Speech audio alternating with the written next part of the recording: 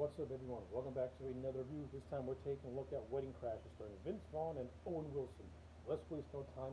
Let's get into it. I love Wedding Crashers. This is one of my all-time favorite comedies. Remember watching this movie in 2005 when it first came out? I loved it then. 16 years later, I still love it now. Wedding Crashers to me is a timeless comedy classic that never gets old. The lines are still quotable. Vince Vaughn and Owen Wilson are an outstanding comedic duo. They play these two best friends, John and Jeremy, who are divorce mediators who also enjoy crashing weddings on their spare time.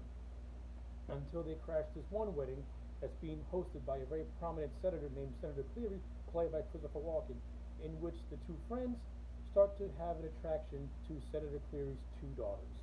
And that's where the fun really begins.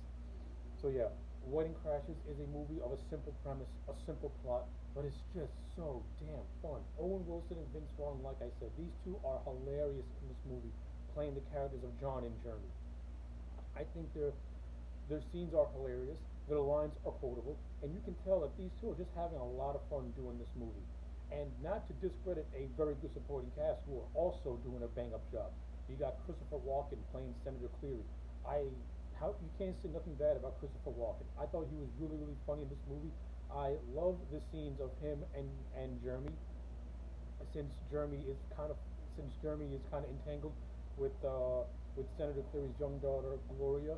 You know, the Cleary keeps a close eye on Jeremy, and Jeremy thinks that that the senator is going to be out for him. And they have this ridiculous scene when Jeremy's tied to a bedroom and they're having this random ass conversation. I think this scene's totally hilarious. And I also enjoy the scenes of Senator Cleary and John also bonding, since John is into politics and is a fan of Senator Cleary. I like those scenes as well. So I like the relationship that Walken's character has between John and Jeremy. It's two different relationships, but it works for two different reasons, and I love it.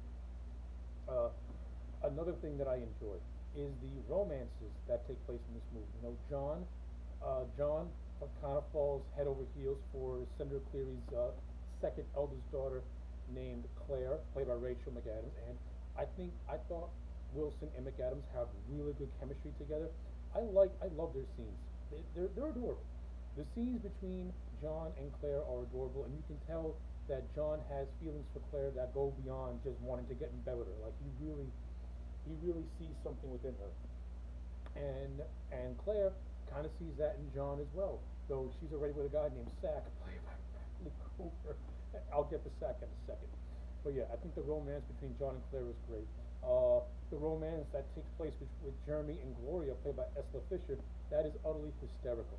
Pretty much, Gloria kind of tricks Jeremy into thinking that she's a virgin, and she just starts acting like a stage 1 psychopath, borderline nymphomaniac. Pretty much, Gloria is like a female version of Jeremy, and at first, Jeremy is taken aback by it, but then he grows to be like, hell, this girl's just like me, man. They start to fall really head over heels in love with one another, and I love it.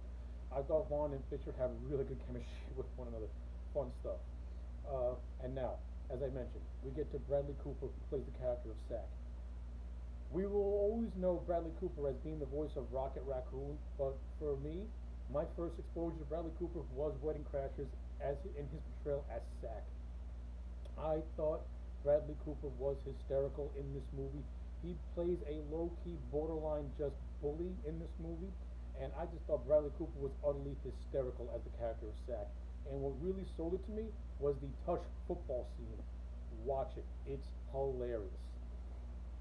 And just the other couple of one-liners that he has all throughout this movie, especially when he's talking to his friends. Funny stuff. So yeah, like I like this movie. Like, oh, also cannot forget, this movie features a cameo by Will Ferrell, who plays a character called Chaz, who pretty much came up with the rules of wedding crashing. Now, I am not the world's biggest fan of Will Ferrell, but I like Will Ferrell in small doses. Like Will Ferrell doing cameo roles, I find him to be much more funnier and more digestible as a comedian. As a lead, he's always been hit and miss for me. This movie, his role is that of a cameo, and I thought he is utterly hysterical as Chaz with the famous "Mom, the meatloaf." Classic stuff. Love it. talk about Wedding Crashers for a very, very long time. I love this movie. I didn't even scratch the surface as to what else this movie has. I just gave you just my overall bare bones thoughts on it. Watch Wedding Crashers. I'm telling you, it still holds up, and you're still gonna get a million laughs. So yeah, obviously, to me, Wedding Crashers is a perfect 10. So yeah, those are my thoughts on Wedding Crashers. Let me know yours in the comment sections down below.